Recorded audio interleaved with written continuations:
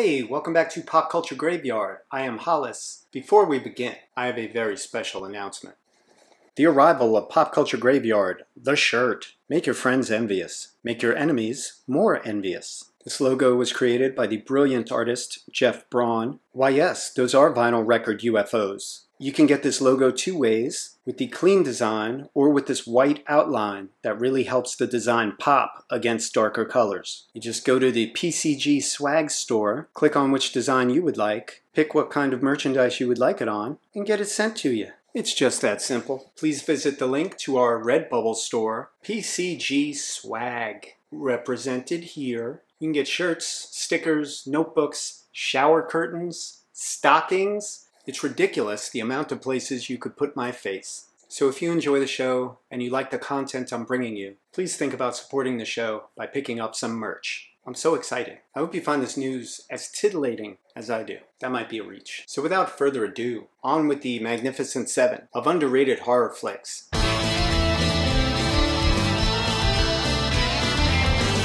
Before we get started, I just want to thank my latest patron. Thank you, Jared. You are the man, and I really appreciate the support. If you would like to support the show, please consider becoming a patron at patreon.com/popculturegraveyard. And thanks. Now, happy Halloween! This is my favorite time of the year. Well, except for Christmas. That's up here.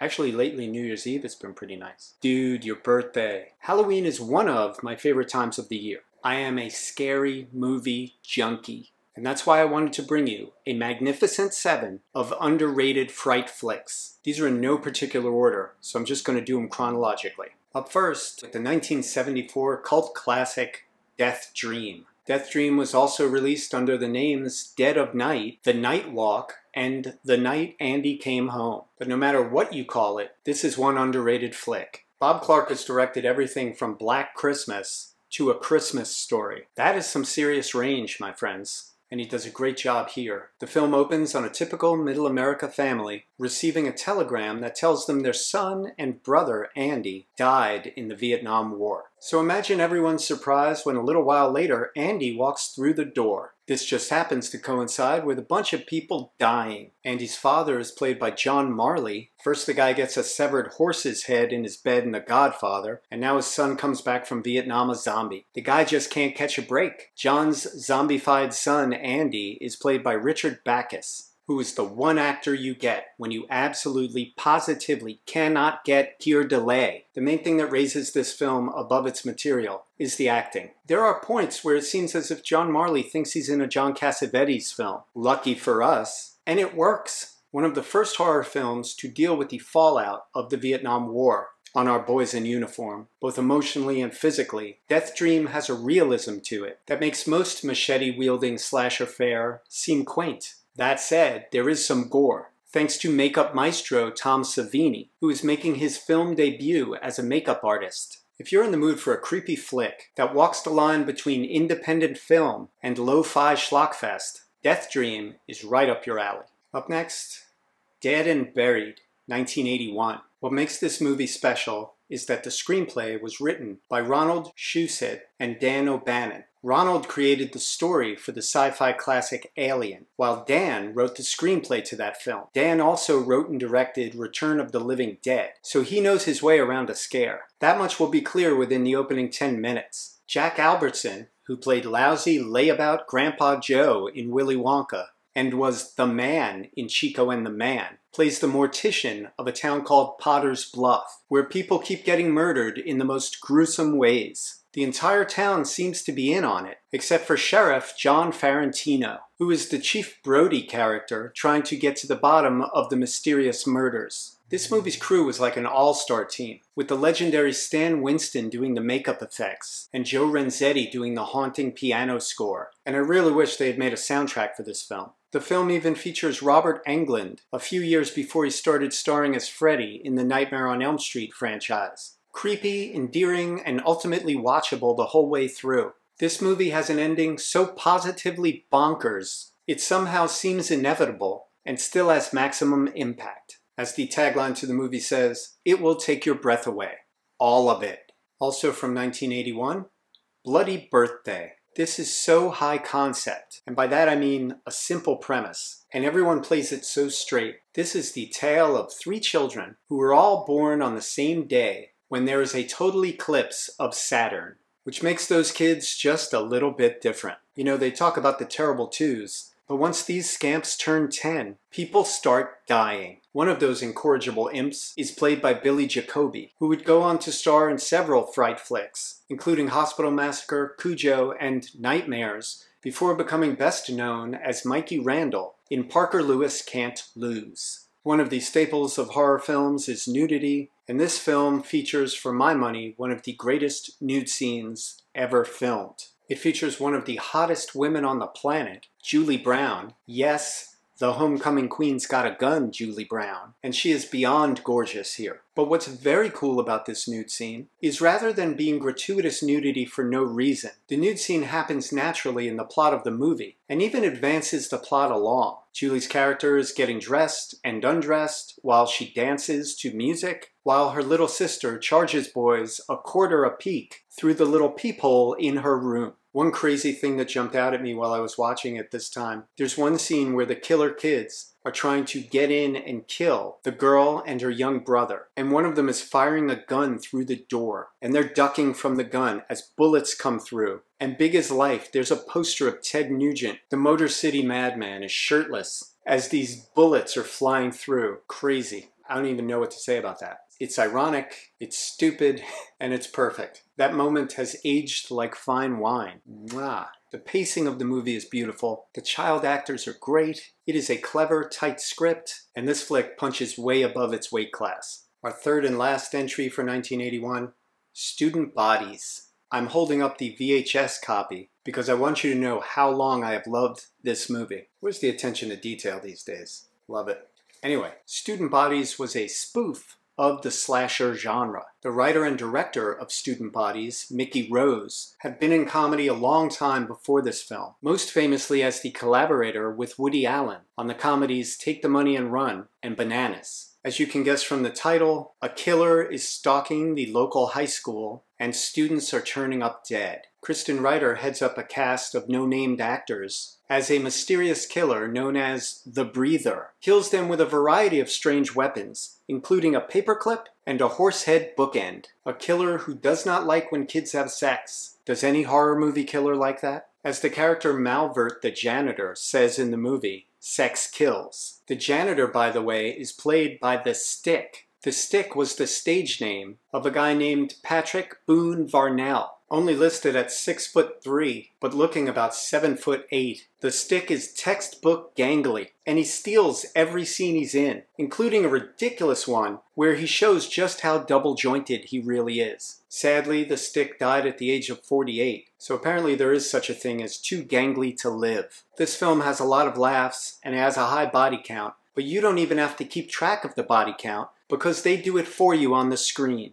I obviously have a soft spot in my heart for this movie. It is not for everyone. Think of this movie as the horror equivalent of Airplane. If that's your type of comedy, run, don't walk. Up next, Slumber Party Massacre, 1982. The film's so nice I bought it twice. I cherished this grainy print for years until they came out with an upgrade on Blu-ray, and I'm very happy they did. Not unlike Student Bodies the previous year, Slumber Party Massacre was supposed to be a spoof of slasher films. This film originated with a script by Rita Mae Brown. Yes, that Rita Mae Brown, the author of Ruby Fruit Jungle, originally titled Don't Open the Door, and later titled Sleepless Nights. By the time Rita's spoof reached the screen, it was titled Slumber Party Massacre, and the producers made it more of a straight-up slasher film, in the mold of Halloween. As you can see on the cover, the killer uses an electric drill, which he holds down at waist length, pushing the phallic symbolism to the limit. One of the few films at the time produced and directed by a woman, Amy Holden Jones. The only false moments in the movie were insisted upon by the studio. I'm specifically talking about the nude shower scene, which, unlike in Bloody Birthday, serves no purpose in the script. other than to titillate and appease Roger Corman's company and all the young boys that went to see the film.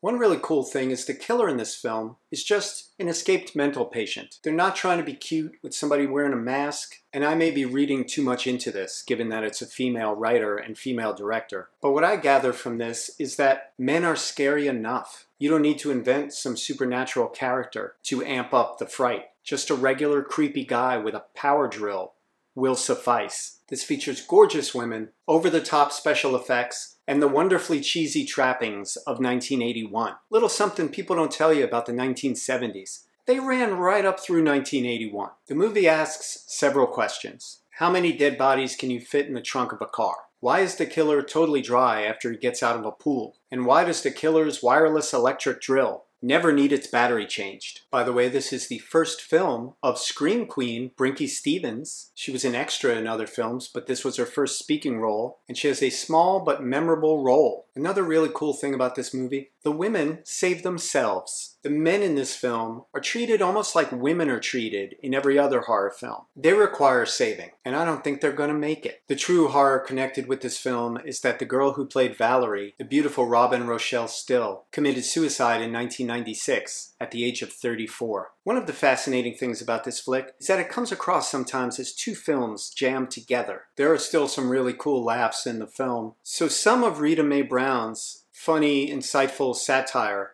bleeds through at the same time that this schlocky, by-the-numbers horror flick is playing out. And both films are fun to watch. Up next, The Stuff, 1985. This was written and directed by Larry Cohen, Orson Welles, Ed Wood, Russ Meyer, and Larry Cohen. These are the only auteurs this country has produced. I'm obviously a big fan of Larry Cohen. His brilliant work includes Bone, Q the Winged Serpent, God Told Me To, Perfect Strangers, and the It's Alive franchise. And they're all entertaining, but The Stuff is my favorite Larry Cohen film. This is a really fun flick with equal amounts of laughs and scares. It's The Blob meets Invasion of the Body Snatchers. America's going crazy for The Stuff. It's an ice cream-like dessert that everyone becomes addicted to. It's smooth and creamy, it's low-calorie and delicious, and it kills. The tagline to the film is, "Are you eating it, or is it eating you?" Michael Moriarty, who is the Robert De Niro to Larry Cohen's Martin Scorsese, is fantastic here as an industrial spy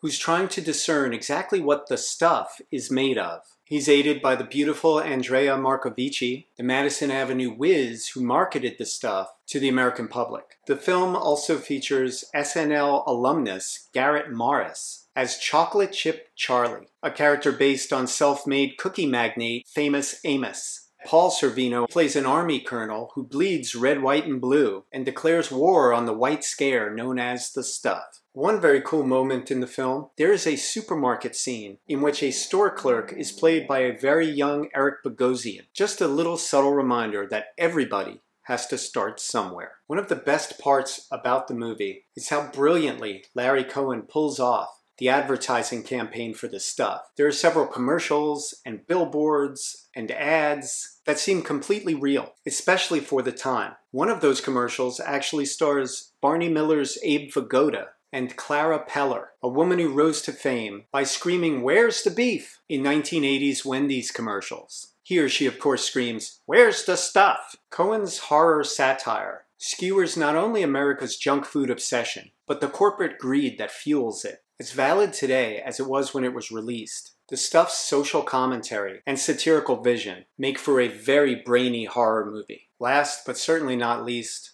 Wolf, 1994. If you have never seen Wolf, you're in for a treat. As far as I'm concerned, this film is a classic and deserves to be spoken of in the same breath as the werewolf classics Wolfen, The Howling, and An American Werewolf in London. It may seem odd to some of you that I'm picking a film directed by legend Mike Nichols, yes, the graduate Mike Nichols, and starring two of the biggest stars on the planet, Jack Nicholson and Michelle Pfeiffer, and calling it underrated. But that's just what this baby is. When was the last time somebody talked to you about Wolf? Mike Nichols' pacing of this film is taut and energetic, and the plot unfolds effortlessly from the first frame. Jack Nicholson plays an editor-in-chief at a publishing house. One night he gets bit by a wolf, yada yada yada. People start showing up dead. I'm not given to hyperbole, but this might be Jack Nicholson's best performance ever. Oh sure, 5 Easy Pieces. That's a great film. Yeah, a lot of good emotional growth. He's a frigging werewolf. It is difficult enough to play a werewolf, but the true magic happens during the scenes when he's not a werewolf. There are acting landmines throughout this film, and Jack just walks through the raindrops. Am I mixing metaphors? Yeah,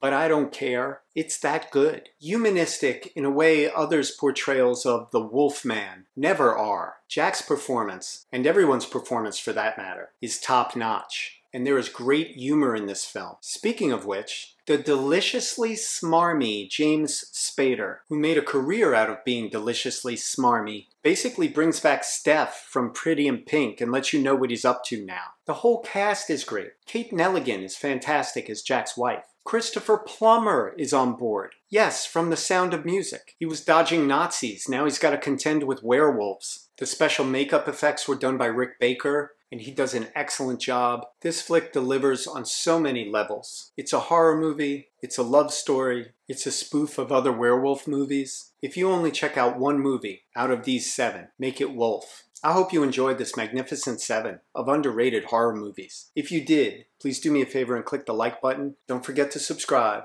and I will see you next week with a lot more cool stuff.